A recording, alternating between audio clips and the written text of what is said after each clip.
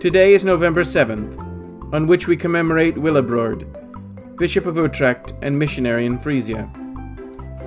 Willibrord grew up in an English monastery and later lived as a Benedictine in Ireland.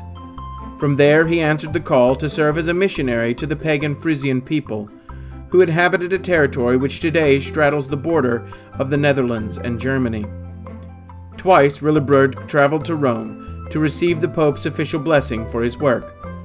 On his second visit in AD 695, he was consecrated bishop. He would return to Frisia and build churches and monasteries, including those in Utrecht, the city that would become his episcopal see. Willibrord would see significant success in his evangelical work until 716, when a pagan became king of the Frisians.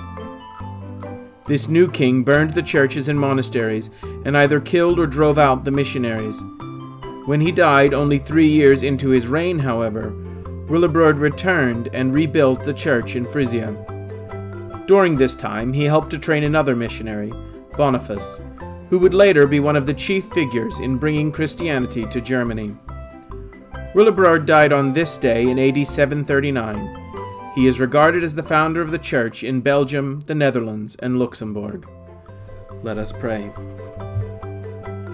O Lord our God, you call whom you will and send them where you choose. We thank you for sending your servant Willibrord to be an apostle to the Low Countries, to turn them from the worship of idols to serve you, the living God.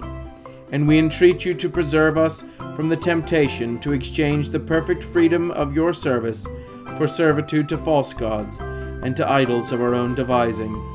Through Jesus Christ our Lord, who lives and reigns with you and the Holy Spirit, one God, forever and ever. Amen.